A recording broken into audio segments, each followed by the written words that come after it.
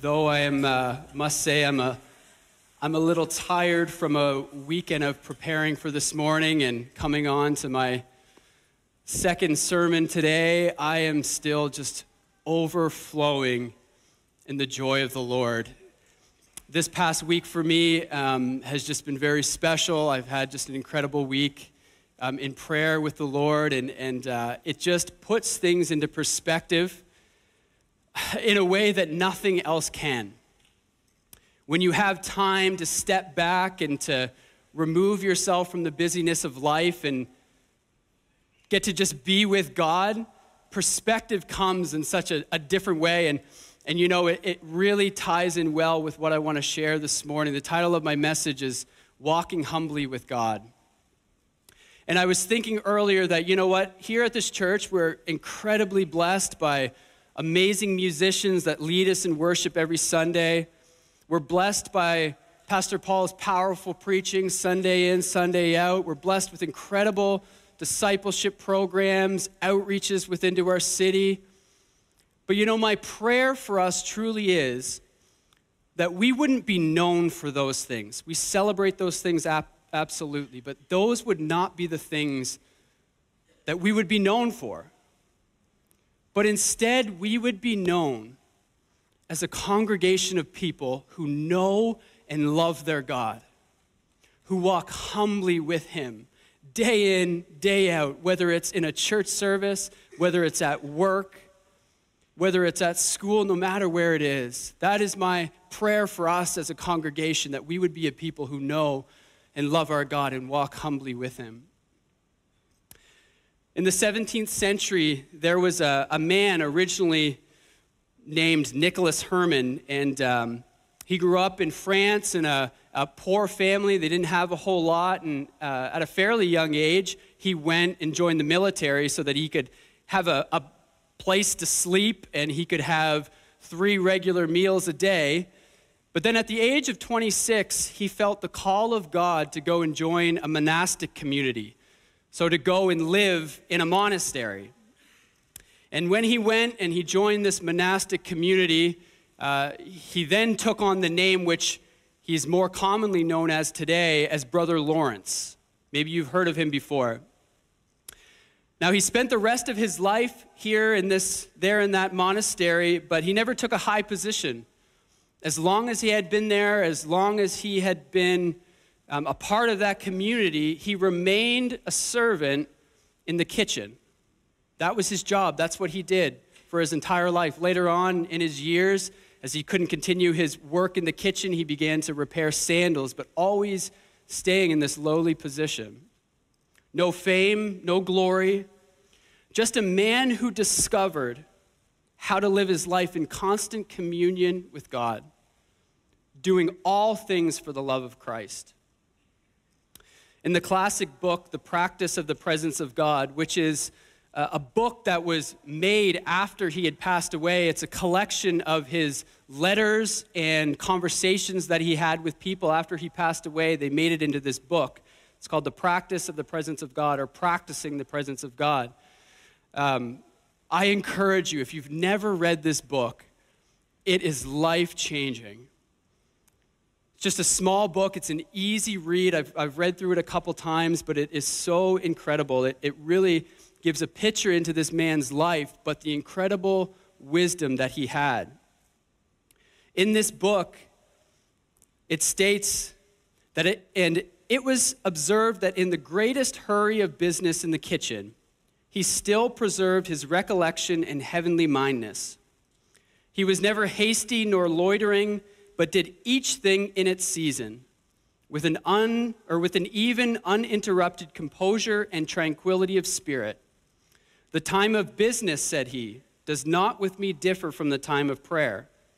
And in the noise and clatter of my kitchen, while several persons are at the same time calling for different things, I possess God in as great tranquility as if I were upon my knees at the Blessed Sacrament. And now, I've never worked in a kitchen before, but I get the gist of what it's like. It's a busy spot. There's a lot of things happening. There's deadlines, there's pressures, there's all of these things happening. And so to hear this testimony of this man that in the midst of all of that, he remained in this tranquil spirit, communing and communicating with his God. And it's fascinating that this man who was not searching acknowledgement or promotion, people from all over France would come. Church leaders and lay people alike, they would travel to this monastery to visit him in the kitchen.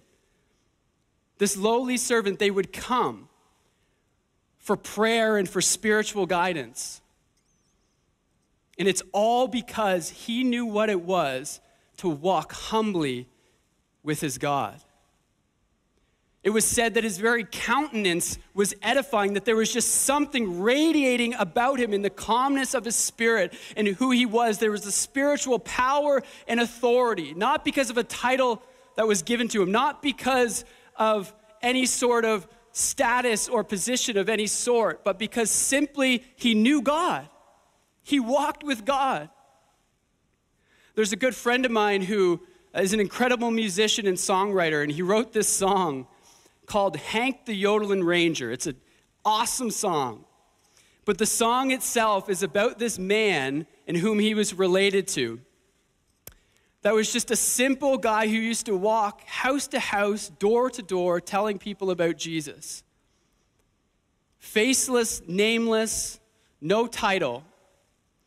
But it was said that they would even call him before they would call the ambulance to come and pray. Because of the authority that he had, it was said that this was a man that walked so closely with God. God heard his prayers in a special way, but it's not because of who he was. It's because he knew his God. See, in culture, we attribute things like giftings, charisma, financial wealth, platform, many other things as the measuring rod for success. These are the things that we pursue and that we celebrate in our culture. These are the things that we elevate above everything else. We want to build a big business. We want to build a big ministry. We want to gain popularity and influence. And it's not that God doesn't call people into these things, but it comes down to what is the goal? What takes priority of our heart's desire? Certainly, God needs people, needs believers to have platforms. He needs people of influence and affluence with resources, absolutely. But he desires to place people in those positions because he has called them there for his glory. And yet equally as important, and this is crucial for us to understand, equally as important and certainly equally fulfilling, he wants people who live ordinary lives, who have discovered the joy of doing even the smallest tasks for the love and glory of God. And as Christians, whether it be at McDonald's, whether it be in a warehouse, whether it be in the healthcare system, whether it be in a corporate office, we must be the best employees and the best bosses. And I truly believe that if we walk this out, the church in Moncton, in the workforce, that we would see absolute transformation. Colossians 3:23 even says, whatever you do, do it from the heart as something done for the Lord and not for people. In Matthew 20, Jesus says, you know that the rulers in this world lord it over their people, and officials flaunt their authority over those under them. But among you, it will be different. Whoever wants to be a leader among you must be your servant.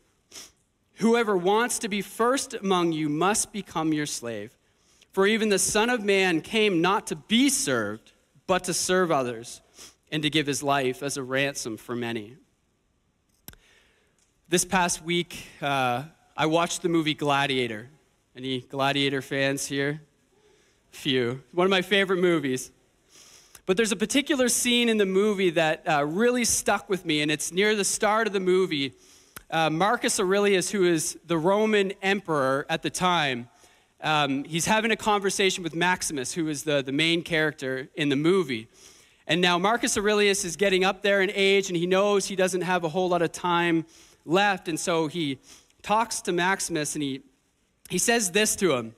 He says, "There is one more duty that I ask of you before you go." He says, "I want you to become the protector of Rome after I die. I will empower you to one end alone, to give power back to the people of Rome and end the corruption that has crippled it." He says, "Will you accept this great honor that I offer to you?" And Maximus, with no hesitation whatsoever, he says, "With all my heart, no." Marcus looks at him and he says, "Maximus, this is why it must be you." And I find that so profound. I find that so true when it comes to leadership. We need more leaders who are in place not because they necessarily wanted to be, but because they were appointed by God and they responded in obedience to Him. And we also need more Christians who are content in whatever circumstance they find themselves in, because they know that their first and most important calling is to love the Lord their God with all their heart, soul, mind, and strength, and to love their neighbor as themselves. We complicate the Christian walk so often. We complicate life in general so often.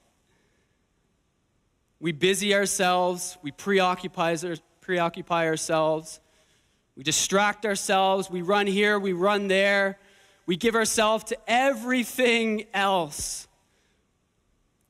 Even in church life. I loved what Pastor Eli said last week when he said, talking about the Great Commission and sharing the gospel, that the reality is some people might even need to do less volunteering in order to step into that. Because the reality is that as great and important as volunteering in the church is, what's of greater and a higher calling is to just simply walk with God humbly. True leadership doesn't come from a title. It comes from the depth of a person's character that is developed from walking humbly with their God. True spiritual power comes from knowing God. Leadership isn't something that you give to yourself. It's something that people give to you. We're going to look at Micah chapter 6, verses 6 to 8. We'll have it on the screen. It says this. It says, "What can we bring to the Lord? Should we bring him burnt offerings? Should we bow before God Most High with offerings of yearly calves? Should we offer him thousands of rams and 10,000 rivers of olive oil? Should we sacrifice our firstborn children to pay for our sins? No. O people, the Lord has told you what is good. And this is what he requires of you: to do what is right, to love mercy, and to walk humbly with your God." The prophet Micah asks the question, what is important? What should I bring to God? What is required of me? And to contrast what God actually requires, he lists things like bringing to God burnt offerings or offerings of rams and oil. And you know, some of these things were actually things that God did instruct the Jewish people to do. In the Old Testament, before Christ came, these were methods of worship, bringing burnt offerings and so on. But they simply were methods. And so what is Micah saying? He's saying a method of worship without a heart of worship is empty and pointless. A spiritual activity without walking in relationship with God is not what he desires. King David understood this when he said in Psalm 51, "You do not desire a sacrifice, or I would offer one. You do not want a burnt offering. The sacrifice you desire is a broken spirit. You will not reject a broken and repentant heart, O God." This was in a time when King David had just gone through some pretty serious sin in his own life. But he grasped this understanding that it wasn't going to be methods of worship that were going to change anything. It was so much deeper than that. He knew that it had to come from a brokenness in him, recognizing that it was God and God alone that could actually bring restoration into his life. And so how does this look in our context of what Micah is saying here? You know, we could say, God, don't you see that I'm serving on 4 volunteer teams? God, don't you see that I attend church every Sunday? God, I've been baptized. Don't you know how many people I've prayed for? On and on we can go. But the Lord says, yes, but where's your affection for me when you're at home in the evening? When you're going about your business of the day? In all the doing of our church life, in all the doing of our family life, in all the doing of our work life, let us not neglect the highest and most important calling, that we would walk humbly with our God. And I must admit, for me, sometimes this is a challenge. I am kind of naturally a disciplined person, which is a good thing in certain situations, but the tendency can be that I know the things that I need to do in order to be in relationship with God. I do this, I do that, I work, I strive. And I try to keep that in check, but if I'm not careful, it can go into this place of works and misunderstanding the grace of God. God reminds me so subtly, so gently, that it's not about a checklist of spiritual activity. It's about walking with him hour by hour, minute by minute.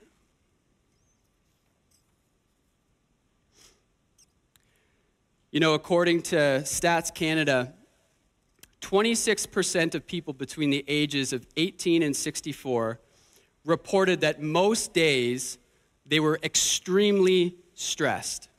Extremely stressed. So I could only imagine what that number would be if we factored in moderate stress levels. Anxiety, loneliness, depression amongst Canadians, 30%. These are high numbers. Friends, I think for some of us, it might be time to take a little bit of a step back from all the pressures of life that we place upon ourselves. Shake from ourselves this attitude of more, go, go, go. And this is an appeal to laziness of any sort. We are called to work hard. We are called to do things with excellence, absolutely. But we are called to do that in the context of balance within our life.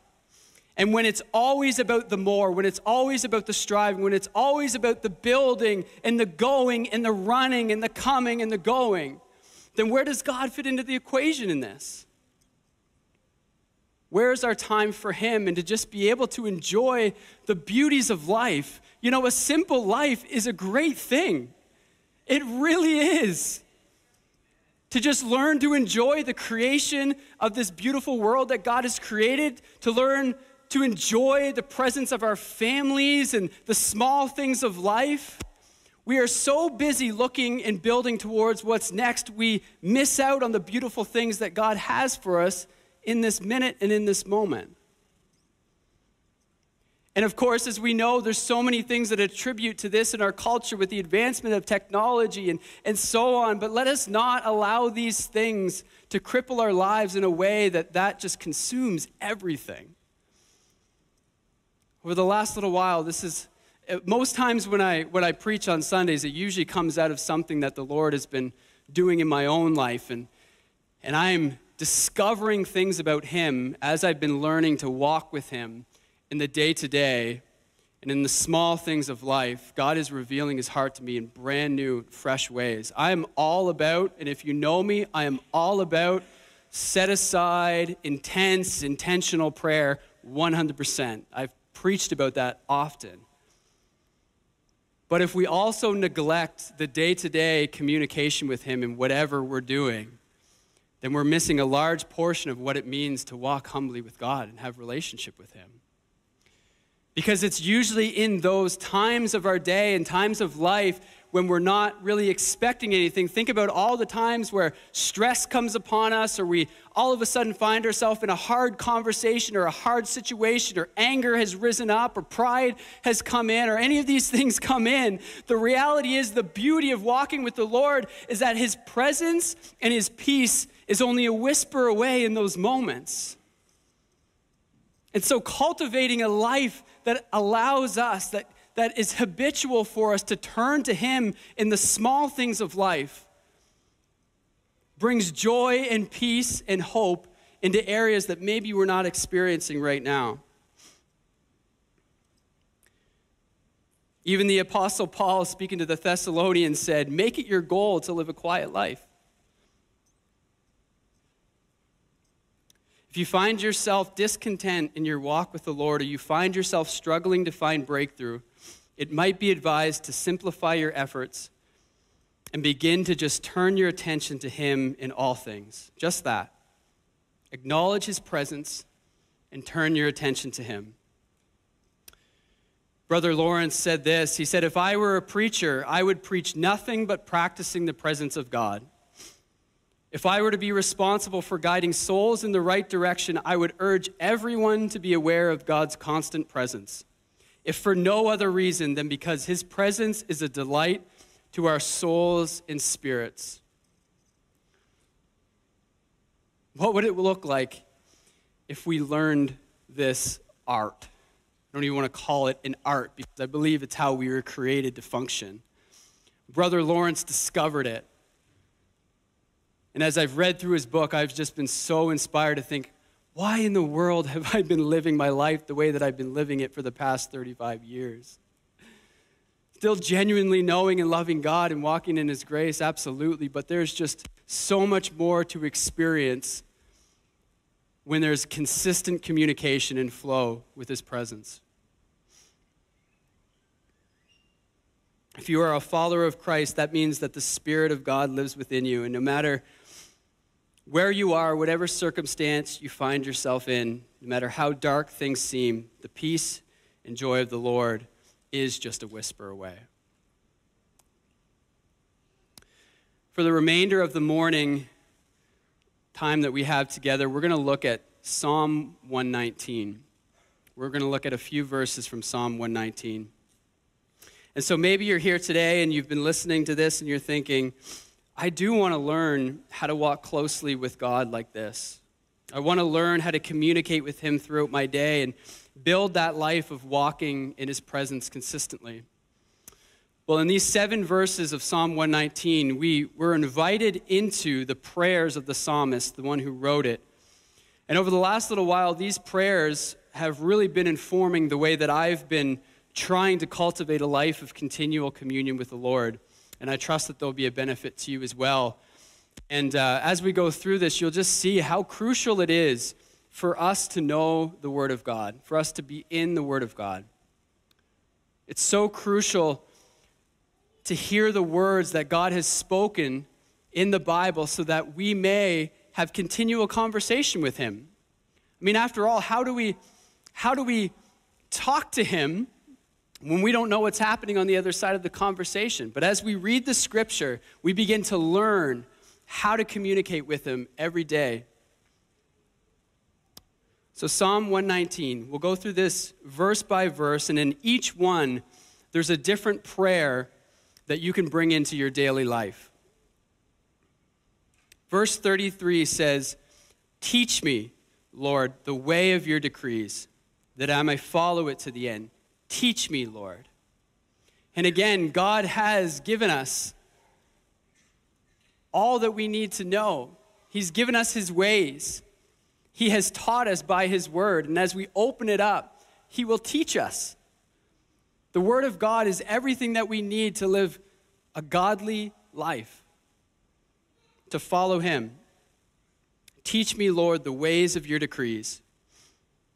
Verse 34 says, "Give me understanding so that I may know, or that I may keep your law and obey it with all my heart." So even deeper than just knowing God's ways, having a grasp and an understanding of why he has called us to live in a certain way or to do certain things. There's a depth of understanding that we can ask God for. We can ask God for understanding in certain situations that we find ourselves in. Lord, reveal to me what is going on in this.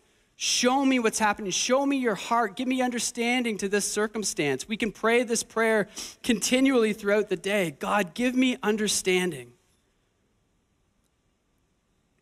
Verse 35, direct me in the path of your commands, for there I find delight. And so not only does God teach us, not only does he give us understanding, but then he directs us. Another version of this says, lead me. So God takes us by the hand. He doesn't leave us to our own devices to just say, here, just go do it on your own strength. He says, I will guide you. I will lead you. And this can be our prayer every single day. Lord, direct me. Direct me in this hard conversation that I have. Direct me to people who need to hear hope, who need to be encouraged today.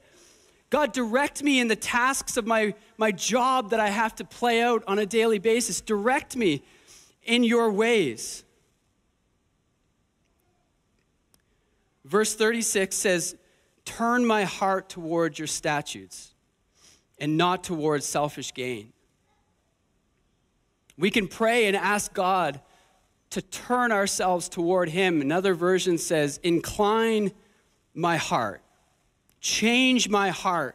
Change my desire to what lines up with you and your character and who you are and what you want. We can pray this prayer, God, turn my heart towards your statutes. And on the flip side of that, verse 37, turn my eyes away from worthless things. Preserve my life according to your word.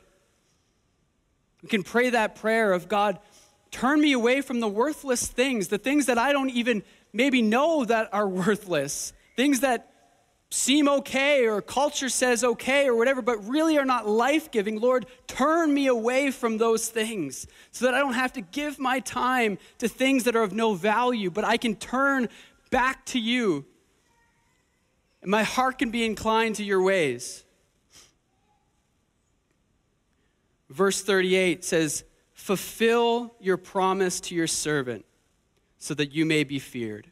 Fulfill your promise. If we were to do a complete study through the Bible to develop a theology of prayer, we would quickly realize that prayer always happens in the context of covenant with God, meaning that it's always in relation to his promises and what he has already spoken. And so in prayer, we're simply asking God to do what he already said he wants to do or what he's already said that he's done. It's aligning ourselves with what God has already said. And that's why, again, I say knowing the word is so crucial so that we know what God's already said. And then we pray in accordance with that. We call out to him and say, God, fulfill the promise. Fulfill what you've already said. And as we do that, what happens is it actually changes us. It changes us because it's already in motion because God said it. But as we align ourselves with him and that promise, he comes in and he changes us to line up with it. Fulfill your promise to your servant. And lastly, verse 39, take away the disgrace I dread, for your laws are good. Take away the disgrace I dread, for your laws are good. The enemy has this desire always to remind us of our shortcomings, to remind us of our failures, to remind us of our sin or the things that we know we fall short in. But when he does that, we can always come to our gracious Father and say, God, take away my disgrace, take away my shame, take away my guilt, take away this sin in my life. And by his Spirit, he comes and he does that. Teach me. Give me understanding. Direct me. Turn my heart toward. Turn my eyes away. fulfill your promise, and take away the disgrace. These 7 prayers alone can be so powerful in our everyday walk with the Lord.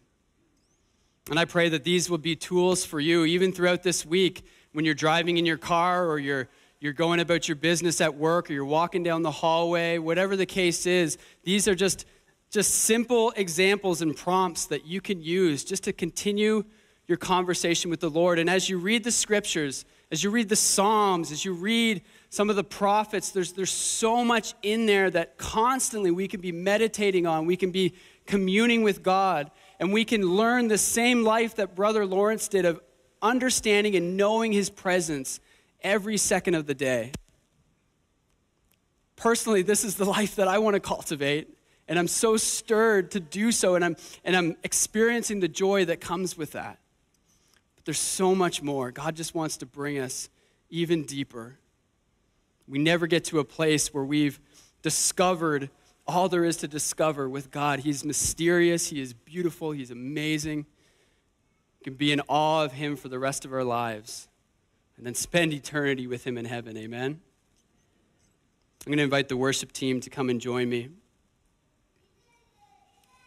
as we get ready to respond this morning, as the worship team comes and as they lead us again, I just want to encourage you just even to bring some of this just into practice right now. Whether it's praying some of those prayers and just saying, God, give me understanding to even what I just heard. God, open my eyes and ears to the things that were just talked about. God, guide me into how that actually applies to my life. See, that it's so crucial that when we hear the Word of God, when we come to church on Sunday, that there's not just this, okay, we accomplished it, we can check that off our list and then go about our business, but it's so crucial to continue on in the conversation with God. Because we get to have so much meat when Pastor Paul comes and preaches and whoever's preaching, there's so much to take with us that we need to continue to meditate on it.